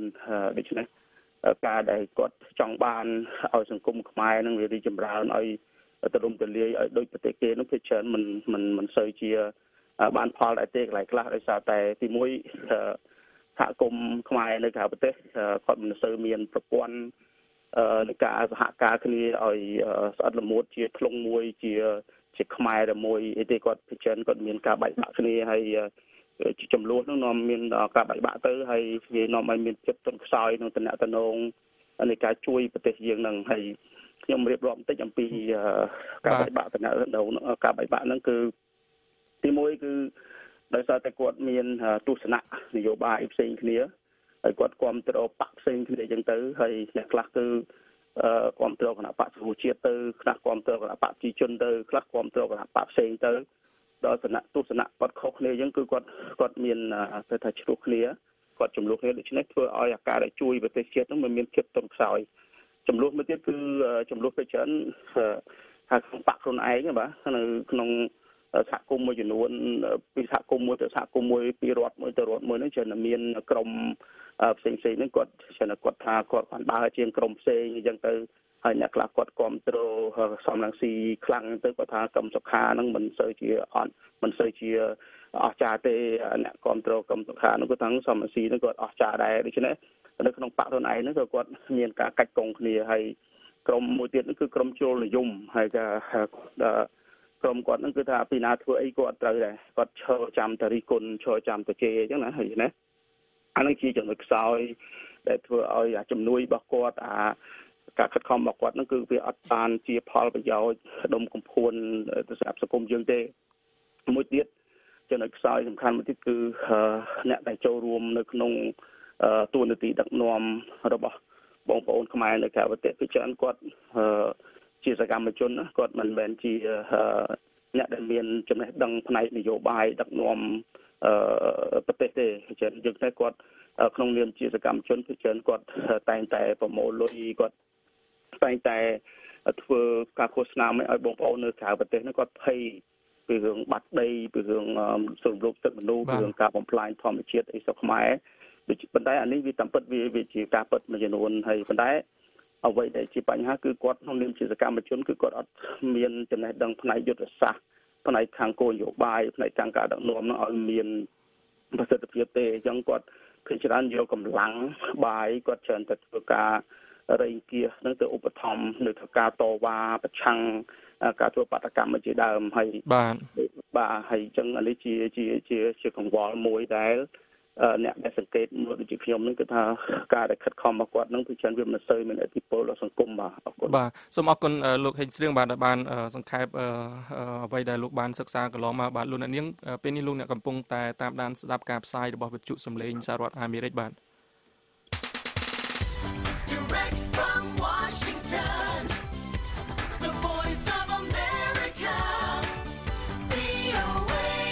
បាទពេលនេះយើងកំពុងជជែកពិភាក្សាគ្នាអំពីឥទ្ធិពលរបស់ពលរដ្ឋខ្មែរនៅក្រៅប្រទេសទៅលើវិស័យនយោបាយក្នុងប្រទេសកម្ពុជាបាទដោយមានលោកហេងស្រៀងជាអ្នកសិក្សាស្រាវជ្រាវនៅសាកលវិទ្យាល័យ Yale ក្នុងសហរដ្ឋអាមេរិកនេះជាវាគ្មិនបាទបើលោកអ្នកនាងមានសំណួរឬក៏មតិយោបល់ចង់ចូលរួមសូមទូរស័ព្ទមកយើងខ្ញុំតាមលេខ012 51 51 94បាទឥឡូវយើងមានលោកអ្នកស្ដាប់ម្នាក់កំពុងរងចាំបាទគឺលោកវិសាលមកពីខាងខេត្តកំពង់ចាមបាទសូមជម្រាបសួរលោកវិសាលបាទជំរាបសួរលោកសាយមនីជំរាបសួរដល់លោកវាគ្មិនបាទជំរាបសួរអាឡូសូមអញ្ជើញលោកវិសាលបាទតកតងទៅប្រធានបទថ្ងៃនេះខ្ញុំមានចំណាប់អារម្មណ៍ដោយលោកវាគ្មិនបានបកស្រាយក៏ខ្ញុំចង់បញ្ជាក់ហើយនឹងសួរសំណួរទៅកាន់លោកវាគ្មិនព្រោះថាប្រទេសកម្ពុជាពីដើមមកយើងស្ថិតនៅក្នុងរបបកុម្មុយនីសអញ្ចឹងហើយការរបបកុម្មុយនីសវាហាក់ដូចជាមិនមានអភិវឌ្ឍណាបើរដ្ឋមានតែបើប្រជាពលរដ្ឋក្រហើយដល់ប្រទេសប្រជាធិបតេយ្យយើងមើលឃើញនៅសហរដ្ឋអាមេរិកជាគំរូនឹងដូចជាថៃក៏ប្រជាធិបតេយ្យនោះគឺប្រជាពលរដ្ឋទីមានអញ្ចឹងហើយបានជាតាក់ទងទៅបរិបទក្នុងប្រទេសខ្មែររាល់ថ្ងៃវាកំពុងស្ថិតនៅក្នុងរបៀបរបបកុម្មុយនីសដដែលហើយប្រជាពលរដ្ឋនៅតែក្រីក្រអត់ការងារធ្វើអត់លុយអត់មានការអភិវឌ្ឍសម្រាប់លើប្រជាពលរដ្ឋទេក៏ប៉ុន្តែហេតុថាអាណាពិព័រណ៍វាឃើញលេចធ្លោហ្នឹងប៉ុន្តែជាពាក់បំណុលទេនៅតែជាពាក់បំណុលបរទេសអញ្ចឹងខ្ញុំចង់សួរទៅកាន់លោកវិក្កាមិនតាក់ទងទៅនឹងប្រជាពលរដ្ឋខ្មែរយើងដែលរស់នៅក្រៅប្រទេសក្នុងប្រទេសដែលប្រកបទៅដោយលទ្ធិប្រជាធិបតេយ្យហ្នឹងតើគាត់មានទឹកចិត្តអាណិតដល់ប្រជាពលរដ្ឋខ្មែរដែលរស់នៅសពថ្ងៃកំពុងតែជួបប្រទះនៅផលលំបាកទាំងការហូបចុកអត់លុយអត់កាក់ហើយត្រូវគេរំលោភសិទ្ធិលើប្រជាពលរដ្ឋយកដីធ្លីធ្វើជាប្រយោជន៍ឲ្យទៅបកពួកក្រុមហ៊ុនដូចជាបកពួកអ្នកដែលមានលុយមានអំណាចអញ្ចឹងដូចជានៅខេត្តកោះកុងក៏ឃើញនៅក្នុង page Facebook ខ្ញុំក៏ឃើញបានបង្ហាញថាមានតាំងពីជួរមន្ត្រីអង្គរៈរបស់នាយករដ្ឋមន្ត្រីក៏ដូចជាមន្ត្រីទាហានផ្សេងៗនៅក្រោមការគ្រប់គ្រងរបស់គណៈបព្វជិជននឹងតែងតែប្រើហិង្សារំលោភលើប្រជាពលរដ្ឋអញ្ចឹងធ្វើថាតើអាចឲ្យប្រជាពលរដ្ឋនឹងមានការអភិវឌ្ឍរីកចម្រើនដូចប្រជាពលរដ្ឋដែលនៅក្នុងប្រទេសលទ្ធិប្រជាធិបតេយ្យដទៃទៀតក្នុងពិភពលោកទាំងមូលនេះអានឹងតើប្រជាពលរដ្ឋថ្ងៃណាមួយនឹងអាចទទួលយកបានហើយចំណុចសំណួរទី2ចង់សួរថាតើប្រជាពលរដ្ឋខ្មែរដែលនៅក្រៅប្រទេសឈរនៅក្នុងលទ្ធិប្រជាធិបតេយ្យនឹងតើអាចនឹងជួយដល់ប្រជាពលរដ្ឋឲ្យរើរួចអំពី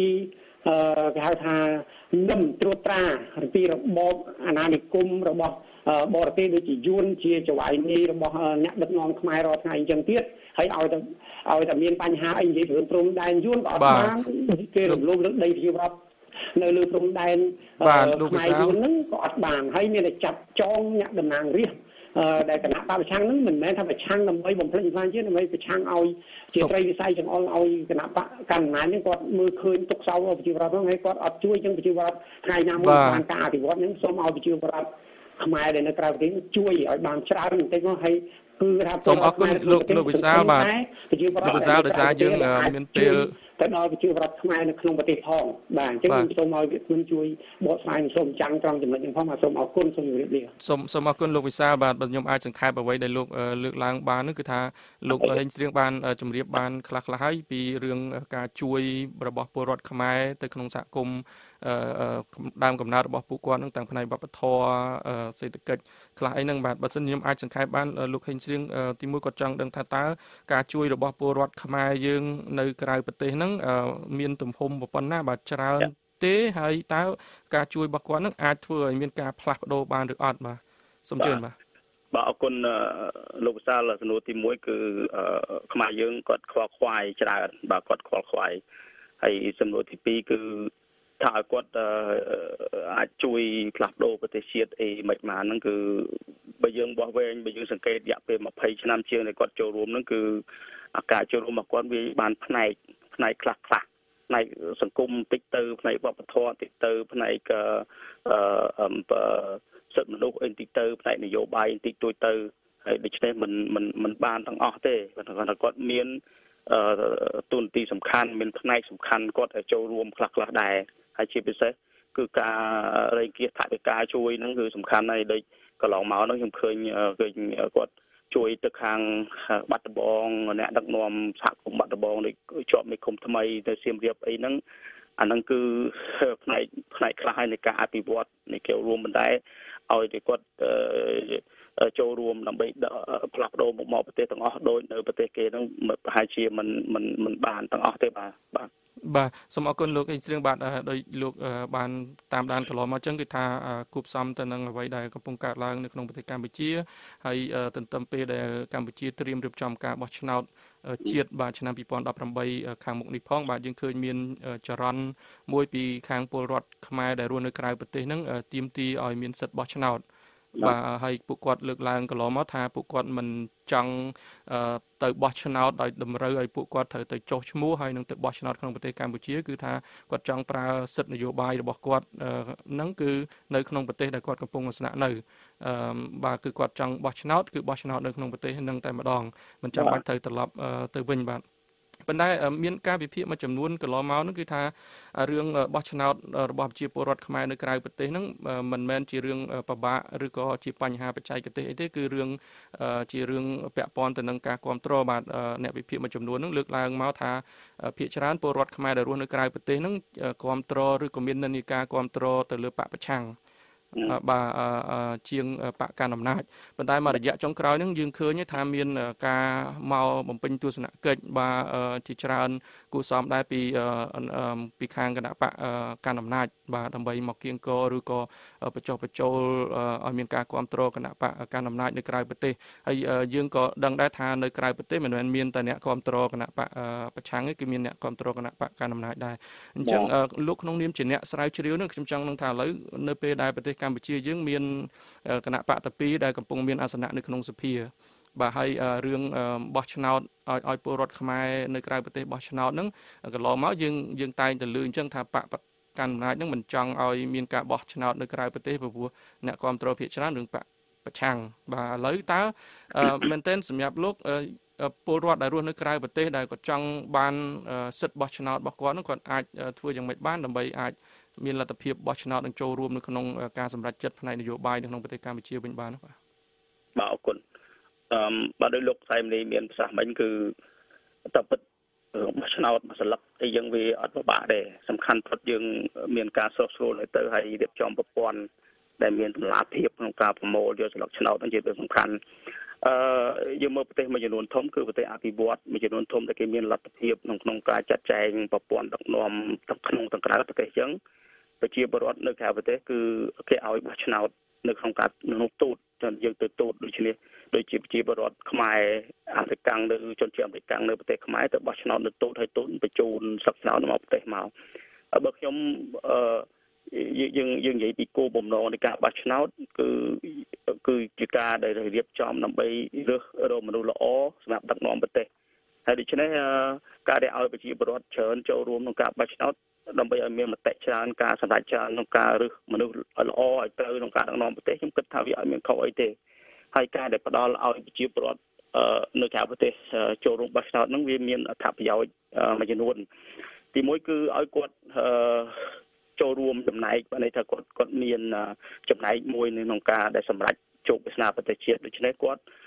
ពិតជានឹងបរិច្ចាគថវិកាកម្លាំងកាយចិត្តឲ្យគាត់មានច្រើនតទៅទៀតដើម្បីឲ្យគាត់នឹង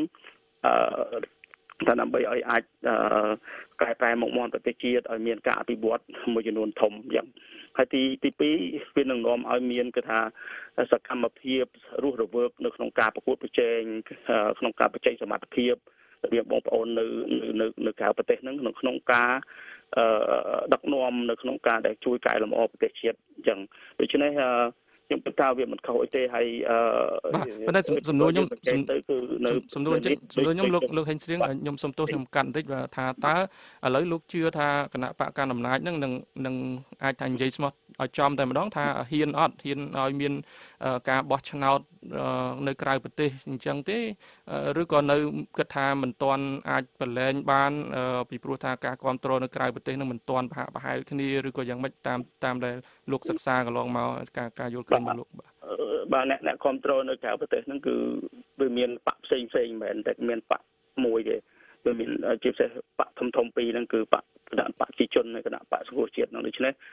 ការបោះឆ្នោតយើង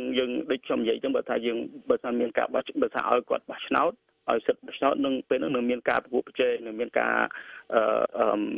ធ្វើគោលនយោបាយទៅមកតាក់ទាញប្រជាពលរដ្ឋនៅទីនេះដូច្នេះពេលបច្ចុប្បន្នវាអាចថាអ្នកគ្រប់គ្រងប្រឆាំងអីច្រើនប៉ុន្តែបើសិនជាមានការខិតខំនឹងការខិតខំបន្តទៀតពីគណៈបកគ្រប់គ្រងអំណាចប្រហែលជាអាចមានអ្នកគ្រប់គ្រងច្រើនថែមទៀតប៉ុន្តែបើយើងនិយាយចាស់ស្ដែងទៅពេលបច្ចុប្បន្នប្រហែលជាគណៈបកគ្រប់គ្រងអំណាចប្រហែលជាមិនអាចទេដោយសារតែគាត់តែងគិតឃើញថាប្រហែលជាមានបងប្អូនច្រើននៅទីនេះគ្រប់គ្រងគណៈបកប្រឆាំងបាទសូមអរគុណលោកហេងស្រៀងបាទលោកអ្នកនាងពេលនេះលោកអ្នកកំពុងតែតាមដានស្ដាប់ការផ្សាយរបស់វិទ្យុសំឡេងសហរដ្ឋអាមេរិកបាទ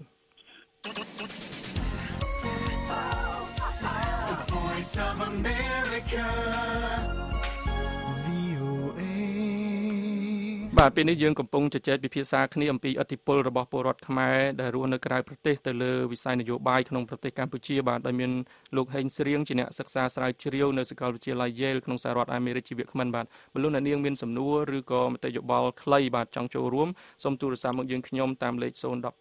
51 51 94បាទឥឡូវយើងមានលោកអ្នកស្ដាប់ម្នាក់ទៀតដែលកំពុងរងចាំសួរបាទគឺលោកសុនធុនមកពីខាងខេត្តកំពង់ធំបាទសូមជម្រាបសួរលោកសុនធុនបាទយើងមានពេលខ្លីបាទសូមខ្លីឲ្យខ្លឹមតែម្ដងបាទសូមអញ្ជើញបាទអរគុណព្យាយាមធ្វើម៉េចឲ្យខ្លីខ្លឹមខ្លាំងរបស់នេះវាល្អណាស់សម្រាប់នៅកាំងថ្ងៃនេះណាមិនដោយសារម៉ោងវាខ្លីអញ្ចឹងទៅជាច្រើនមិនតែខ្ញុំលោកហេងស្រៀងខ្ញុំទៀតហើយលោកបានបកស្រាយពីដើមហើយសំណួរបងពីពុកចាំប៉ុន្តែចេះបញ្ហាស្រុកខ្មែរនេះវាមានបញ្ហាប្រឈមច្រើនលោកហេងស្រៀងគាត់យល់ប៉ុន្តែបងប្អូនខ្មែរយើងនឹងក៏មិនបានដឹងរឿងស្រុកខ្មែរនឹងលម្អិតដែរចូលមកសួរខ្មែរពិតប្រកបណាខ្មែរដែលក្រខ្មែរអត់ឲ្យទទួលទានបានយល់ច្បាស់ហើយខ្មែរដែលមានវិឡាឡានជិះជំនឿរាប់រយលានដុល្លារមានភូមិគ្រឹះកៃសួរទៅគឺសុបាយហើយខ្មែរយើងចាក់មកដល់ក្រុងភ្នំពេញឃើញសមិទ្ធផលប្រងព្រាតហ្នឹងមិនមែនសមិទ្ធផលរបស់រដ្ឋណាតែផលឯកជនផលអង្គការផលក្រុមហ៊ុនផលអ្នកមានហើយលោកបណ្ឌិតកែមលីគាត់និយាយថាទ្រព្យសម្បត្តិហ្នឹងតកូលផលតកូលអ្នកកទេហើយលោកបាក់ស្លាប់ទៅហើយចឹងហើយយើងទៅជែកអលំអិតសូមឲ្យបងប្អូនខ្មែរវិភាគបញ្ហាស្រុកខ្មែរវាអត់ជិះផុតពីការរបស់សៀមយួនទេហើយឡាវជាជាអាយ៉ជាកូនចិនរបស់យួនហ្នឹងក៏ហ៊ានឈ្លានពានខ្មែរដែរសូមសំណួរតែម្ដងលោកសុនទុនបើមានសំណួរបាទលោកក្រនណាខ្មែរក្រនណាព្រលឹមឡើងរកកូនឲ្យទៅរៀនរកឲ្យកូនទៅរៀនមិនបានទេក្រនដែរតែអ្នកមានគិទីអ្នកមានណាស់ទីចេះឲ្យឆ្កែអ្នកក្រលហែទីរកតែអ្នកមានណាស់ទីអ្នកមានណាស់ណាអ្នកមានបាទលោកសុនអ្នកក្រររបស់លោកសុនទុនលោកកំងុយនិយាយចឹងមានសំណួរទេបាទដោយសារយើងខូចមកមែនតើលោកសុនទុនតែរឿងធម្មតាស្រុកខ្មែរជាមិនផុតពីការវិនិច្ឆ័យដូចកម្ពុជាចម្ប៉ាទេបាទសូមអរគុណបាទសូមអរគុណបាទលោកសុនទុនមិនមានសំណួរលោកបញ្ចេញមតិយោបល់បាទលោកហេងស្រៀងលោកចង់ធ្វើអត្ថាធិប្បាយទៅលើអ្វីដែលលោកសុនទុនលើកឡើងឬអត់បាទយើងមានពេលខ្លីមែនតើបាទសូមអញ្ជើញបាទ បើមិនចាំបាច់ទេពីព្រោះអានឹងប្រជាជនដឹងច្រើនគ្នាហើយបាទអូខេឥឡូវយើងបន្តទៀតដោយសារយើងនៅសល់ពេលប្រហែលនាទីទៀតខ្ញុំចង់ឲ្យលោកបញ្ជាក់លោកលើកឡើងថាឥឡូវគណៈបកប្រជាជននឹងប្រហែលជាមិនអាចនឹងឲ្យមានការបោះឆ្នោតនៅក្រៅប្រទេសបានទេបាទពលរដ្ឋនៅខាងក្រៅប្រទេសហ្នឹងគឺប្រហែលជាត្រូវតម្រូវទៅបោះឆ្នោតនិងចុះឈ្មោះបោះឆ្នោតនៅក្នុងប្រទេសកម្ពុជាតើមានស្អីដែលលោកគិតថាពលរដ្ឋនៅក្រៅប្រទេសហ្នឹងគាត់អាចធ្វើបានទេបើសិនជាពួកគាត់ចង់ទទួលបានសិទ្ធិបោះឆ្នោតនៅខាងក្រៅប្រទេសតាមដែលលោកសិក្សាមើលមានវិធីសាស្ត្រអីទេដើម្បីឲ្យគណៈបកដែលមានអាសនៈនៅក្នុងសភាទាំងពីរហ្នឹងអាចព្រមព្រៀងគ្នាដើម្បីធានាថាពលរដ្ឋនៅក្រៅប្រទេសដែលមានសិទ្ធិបោះឆ្នោតហ្នឹងអាចប្រើប្រាស់សិទ្ធិនយោបាយរបស់ខ្លួនបានក្នុងនាមជាពលរដ្ឋខ្មែរម្នាក់ដែរនោះបាទអរគុណតែប៉ុន្តែយើងត្រូវការតែមួយគឺយើងត្រូវការឆន្ទៈរួមឆន្ទៈតើយើងឲ្យគាត់ឲ្យប្រជាពលរដ្ឋបោះឆ្នោតនៅក្រៅប្រទេសហ្នឹងមានសារៈសំខាន់អីនៅក្នុងការចូលរួមប្រទេសជាតិហើយយើងនេះទៅយើងស្រុកស្រួលទៅគឺចប់ហើយតែបើសិនជារឿងគិតពីប្រយោជន៍ថាប្រហែលជាមានអ្នកគ្រប់គ្រងខ្ញុំច្រើនជាងគេអ្នកគ្រប់គ្រងគេច្រើនជាងខ្ញុំហើយខ្ញុំតិចជាងគេអញ្ចឹងគឺអត់អាចទៅរួចទេតែបើសិនជាមានឆន្ទៈទៅថាបោះឆ្នោតគឺជារឿងសាមញ្ញដែលប្រជាពលរដ្ឋមានសិទ្ធិចូលរួមក្នុងការជ្រើសរើសអ្នកមនុស្សល្អទៅអ្នកដឹកនាំគឺអាហ្នឹងវាអត់ពិបាកទេតាមពិតទៅបើយើងសង្កេតប្រទេសគេអត់មានធ្វើឲ្យមានការលំបាកទេបាទឥឡូវឆន្ទៈហ្នឹងខាងគណៈបកប្រឆាំងមានឆន្ទៈបាទគាត់បានស្នើធ្វើលិខិតសាធារណកម្មច្បាប់បោះឆ្នោតជ្រើសតាំងតំណាងរាស្ត្រអញ្ចឹងដោយសារគណៈបកប្រជាជនតើយើងចាំឆន្ទៈពីខាងគណៈបកប្រជាជនឬមិនបាទក្នុងចំណុចនេះបាទសំខាន់គឺកន្លែងហ្នឹងគឺតែសំខាន់គឺថាអ្នកដែលមានតួនាទីសម្រាប់អ្នកដែលមានតួនាទីក្នុងការដឹកនាំសម្រាប់គឺកិច្ចការហ្នឹងទៅរួចហើយបើសិនជាមានតែមួយខាងហើយមួយខាងទៀតមិនយល់ស្របគឺអត់ទៅរួចទេជាពិសេសគឺអបក្នុងពេលបច្ចុប្បន្នកំពុងកាន់អំណាចហ្នឹងឯងបាទសូមអរគុណលោកហេងស្រៀងបាទហើយសូមអធិស្ឋានលោកហើយនឹងលោកអ្នកនាងផងបាទដោយសារពេលវេលាយើងអស់ទៅហើយដូច្នេះខ្ញុំសូមបញ្ចប់កម្មវិធី Hello VOA របស់យើងតែត្រឹមនេះបាទបើលោកអ្នកនាងខកខានមិនបានស្ដាប់កម្មវិធីនេះតាំងពីដើមមកហើយចង់ស្ដាប់ឡើងវិញនោះអាចចូលទៅកាន់គេហទំព័ររបស់យើងគឺ khmer.voanews.com បាទសម្រាប់ពេលនេះខ្ញុំបាទសាយមនីអ្នកសម្របសម្រួលកម្មវិធី Hello VOA នៅរាត្រីនេះសូមអរគុណនិងសូមជម្រាបលាតែត្រឹមនេះបាទ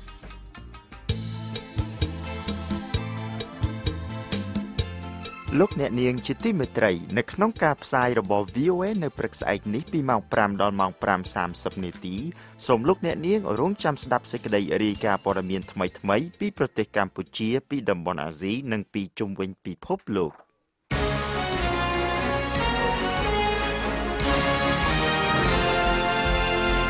តទៅទៀតនេះលោកភីសុភាដានឹងជួនព័ត៌មានអន្តរជាតិបញ្ចប់សូមអញ្ជើញលោកសុភាដាបាទសូមអរគុណលោកវត្តធនា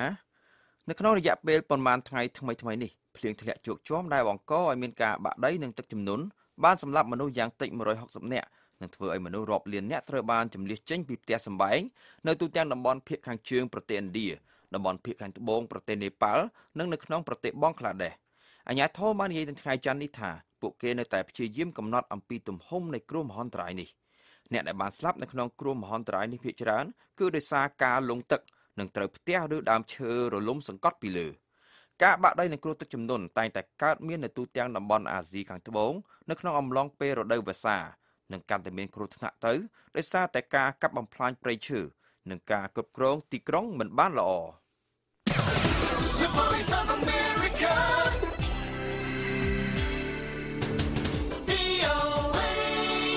ជនជាតិរ៉ូហិញយ៉ាកាន់សាសនាអ៊ីស្លាមប្រហែល 40,000 នាក់ដែលរស់នៅក្នុងប្រទេសឥណ្ឌាគឺជាជនអន្តោប្រវេសន៍ខុសច្បាប់ទោះបីជាអ្នកដែលបានចុះឈ្មោះជាមួយនឹងទីភ្នាក់ងារជនភៀសខ្លួនអង្គការសហប្រជាជាតិក៏ដោយហើយរដ្ឋាភិបាលគ្រោងនឹងបញ្ជូនពួកគេចេញពីប្រទេសវិញនេះបើតាមការបញ្ជាក់របស់មន្ត្រីរដ្ឋាភិបាលជាន់ខ្ពស់មួយរូបប្រាប់ទីភ្នាក់ងារព័ត៌មាន Reuters លោកគេរិនរីជីជូអនុរដ្ឋមន្ត្រីក្រសួងមហាផ្ទៃប្រទេសឥណ្ឌាបានថ្លែងនៅក្នុងរដ្ឋសភាកាលពីសប្តាហ៍មុនថារដ្ឋាភិបាលបានបញ្ជាឲ្យអាជ្ញាធរប្រចាំរដ្ឋធ្វើការកំណត់អត្តសញ្ញាណនិងបញ្ជូនជនអន្តោប្រវេសន៍ខុសច្បាប់ចេញពីប្រទេសដែលក្នុងនោះមានទាំងជនជាតិរ៉ូហិញយ៉ាផងដែរកន្លងមកឧត្តមស្នងការអង្គការសហប្រជាជាតិទទួលបន្ទុកជនភៀសខ្លួន UNHCR បានចេញការអត្តសញ្ញាណប័ណ្ណឲ្យជនជាតិរ៉ូហិញយ៉ាប្រហែល 16,500 នាក់នៅក្នុងប្រទេសឥណ្ឌាដើម្បីជួយពួកគេឲ្យរួចផុតពីការធ្វើទុកបុកម្នេញការចាប់ខ្លួនខុសច្បាប់ការឃុំខ្លួននិងការបញ្ជូនចេញពីប្រទេស The Voice of America ទីប្រឹក្សាសន្តិសុខជាតិរបស់ប្រធានាធិបតីសហរដ្ឋអាមេរិកបាននិយាយថាអំពើបទហិង្សាបង្ហូរឈាមដែលបានកើតឡើងនៅកន្លែងជួបជុំតវ៉ារបស់ពលរដ្ឋអាមេរិកកាំងស្បែកសជ្រុលនិយមនៅក្នុងទីក្រុង Charlottesville រដ្ឋ Virginia គឺជាអំពើភេរវកម្មនៅក្នុងកិច្ចសម្ភាសជាមួយនឹងទូរទស្សន៍ ABC ទីប្រឹក្សាសន្តិសុខជាតិលោក HR McMaster បានហៅការបើករថយន្តបុកចូលវងអ្នកតវ៉ាប្រឆាំងនឹងការតវ៉ារបស់ពលរដ្ឋអាមេរិកកាំងស្បែកសជ្រុលនិយមកាលពីថ្ងៃសៅរ៍សប្តាហ៍មុនដោយបានសម្លាប់ស្ត្រីម្នាក់និងធ្វើឲ្យមនុស្ស19នាក់ផ្សេងទៀតរងរបួសគឺជាអំពើឧក្រិដ្ឋកម្មដែលអាចបណ្ដាលមកពីការស្អប់គុំគួននិងចិត្តចង្អៀតចង្អល់ជនជាតិសេរីកិច្ចចេញពីផ្ទះសម្បែងចំនួនជាង600,000នាក់បានត្រឡប់ទៅកាន់ផ្ទះសម្បែងរបស់ពួកគេវិញហើយចាប់តាំងពីដើមឆ្នាំ2017នេះមកដែលភាគច្រើនធ្វើដំណើរទៅកាន់ទីក្រុង Aleppo នេះបើយោងទៅតាមទូរលេខរបស់អង្គការទេសន្តរប្រវេសន៍អន្តរជាតិ IOM នៅចន្លោះពីខែមករាដល់ខែកក្កដាឆ្នាំ2017នេះជនជាតិសេរីកិច្ចចេញពីផ្ទះសម្បែងចំនួន62759 នាក់បានត្រឡប់ទៅកាន់ផ្ទះសម្បែងរបស់ពួកគេវិញដោយពួកគេភាគច្រើនបានលើកឡើងពីស្ថានភាពសេដ្ឋកិច្ចនិងសន្តិសុខដែលមានភាពប្រសើរឡើងជាងមុននេះបើតាមការបញ្ជាក់របស់អង្គការទេសន្តរប្រវេសន៍នៅក្នុងសេចក្តីប្រកាសរបស់ខ្លួនកងកម្លាំងសន្តិសុខរបស់ប្រទេស Burkina Faso នៅក្នុងទ្វីបអាហ្វ្រិកបានបញ្ចប់ប្រតិបត្តិការបាញ់ប្រហាររបស់ពួកគេប្រឆាំងនឹងក្រុមខ្វាន់កាំភ្លើងដែលធ្វើការបាញ់ប្រហារកាលពីថ្ងៃអាទិត្យម្សិលមិញទៅលើភោជនីយដ្ឋានមួយកន្លែងនៅក្នុងរដ្ឋធានី Ouagadougou ដោយបានសម្លាប់មនុស្សយ៉ាងតិច18នាក់និងធ្វើឲ្យមនុស្ស8នាក់ផ្សេងទៀតរងរបួសខ្វាន់កាំភ្លើង2នាក់ដែលគេសង្ស័យថាជាជនជ្រុលនិយមក្រុមរដ្ឋអ៊ីស្លាមនិងដែលបានធ្វើការបាញ់ប្រហារទៅលើភោជនីយដ្ឋាន Aziz Istanbul ដែលជាភោជនីយដ្ឋានទួរគីនៅក្នុងទីក្រុង Ouagadougou ត្រូវបានសម្លាប់នៅក្នុងការបាញ់ប្រហារជាមួយនឹងកងសន្តិសុខគេនៅមិនទាន់ច្បាស់ថាមានខ្វាន់កាំភ្លើងប៉ុន្មានអ្នកនោះទេដែលបាញ់ប្រហារទៅលើភោជនីយដ្ឋាននោះ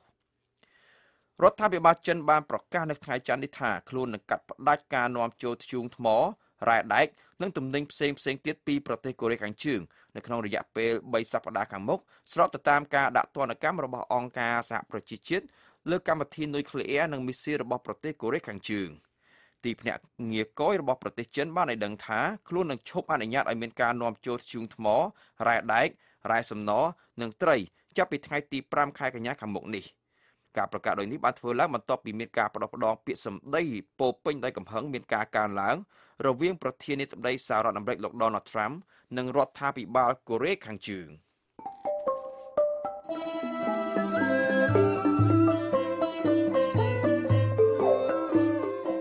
កម្មវិធីផ្សាយរបស់ VOA នៅយប់នេះចប់តែប៉ុណ្ណេះប៉ុន្តែលោកអ្នកនាងនៅអាចស្ដាប់ឬអានព័ត៌មាន VOA ឡើងវិញតាមរយៈគេហទំព័រយើង khmer.voanews.com ហើយ